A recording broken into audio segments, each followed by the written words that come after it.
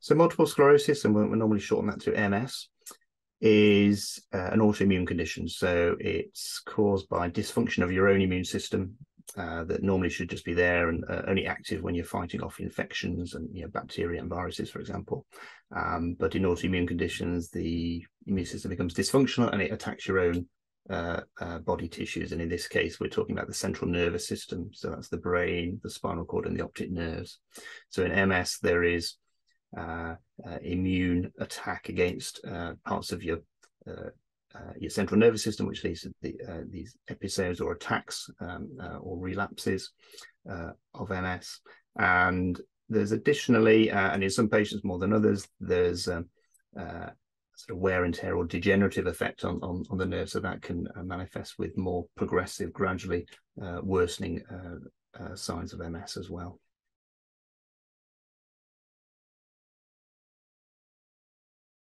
So there's no single cause of MS, and there are still some things we don't understand about that, but we have a fairly good understanding of the collection of different risk factors that lead to MS. So it's not really what we'd consider a familial condition, but there is a genetic link. So there is a genetic component to the risk. And for example, if you look at twin studies, so if you look at identical twins who have got exactly the same gene type, there's only about a 25%, so 1 in 4 concordance rate, so risk of the other twin having it. So although that's 25%, that means that 75% of the risk is other things that are not your genes. So those things we think are a combination of how your immune system is set up genetically, but then other factors. So they include your vitamin D status. So we know that low vitamin D and low exposure to UV light, for example,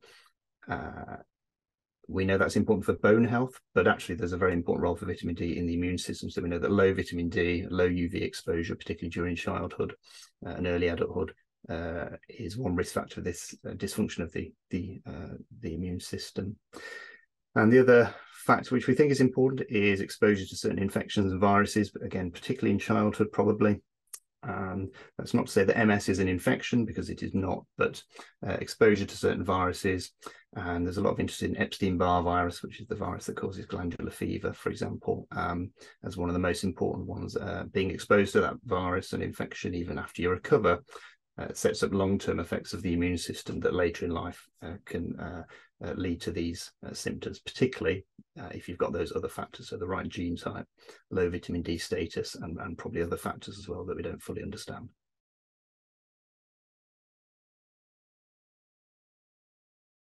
So the initial symptoms can be quite non-specific, so they can be symptoms that a lot of us might experience in our normal day-to-day life, and it can be nothing serious. So, pins and needles or numbness that's just very brief. We might all experience things like that. But in MS, those symptoms would normally be longer lasting, so going on for days or weeks before settling down. And there are certain characteristic symptoms and episodes that are more common in MS, and 3 mainly. So the first would be an optic neuritis, the second would be a brainstem syndrome, and the third would be a partial myelitis.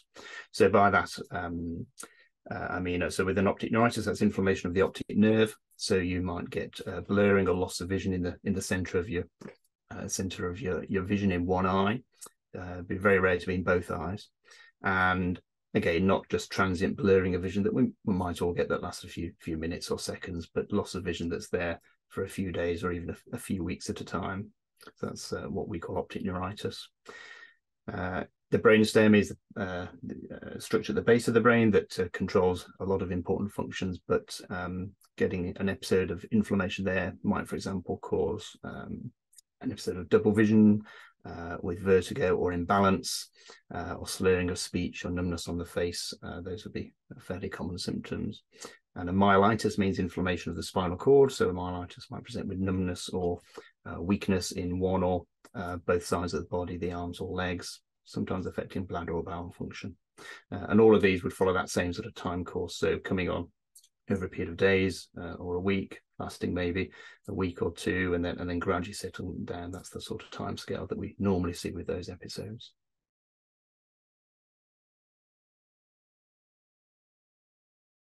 That's always a difficult question because some of these symptoms are quite non-specific. They can be due to all sorts of other conditions, many of which are not serious, and some of which can even be normal. So we've all experienced pins and needles or numbness in an arm or leg when we've leant on it or slept on it, and it passes off quite quickly. But I tell my patients, for example, even those who've already got MS, when do I go back to see my doctor or see you? It's with symptoms that seem new or different. They're lasting at least a day or two before settling, and seem out of the ordinary. So I think if you follow that rule, you're going to pick up most things that are important, but without seeing a doctor too often.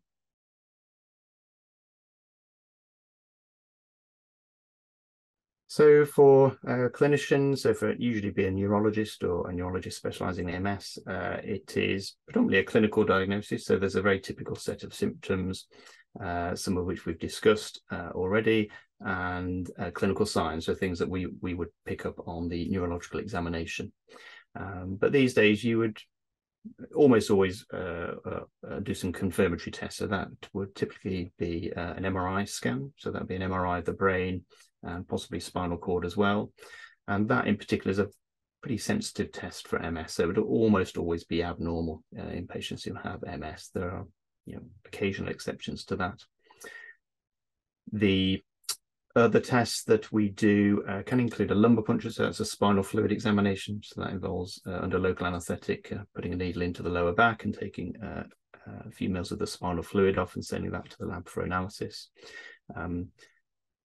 Less often that we need to do that these days. If the clinical history in the MRI is typical, there's no need to do a lumbar puncture, but it can be useful in complex or uncertain cases.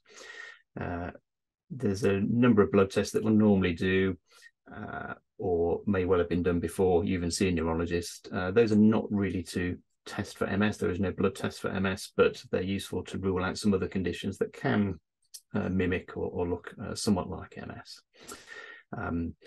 And finally, there are what are called evoked potentials. So these are electrical tests on the optic nerve function and sometimes other areas of the nervous system, which again, we do less often these days if those other tests we talked about are positive. Once the diagnosis is made, the first steps are obviously to communicate that in a clear and sensitive way, and emphasizing that for many patients, MS can be a very manageable and mild condition, even without treatment. Actually, I have lots of patients who are just going about their day-to-day lives, and you wouldn't know anything was wrong with them if you looked at them in the street. But patients who are having significant or frequent relapses, we would be starting to talk about treatments, which we'll go into more detail about. But the first steps are, I think, adjusting to the diagnosis, understanding what the condition is, what to expect, what steps the patient can take to improve their outlook. So lifestyle modification is important, what we call general brain health. So the most important thing there is not smoking. We know that increases risk of progression and worsening in MS. Following a healthy diet, taking vitamin D supplements. So these regular exercise. So these are all important in just general brain health before we start to talk about more specific treatments.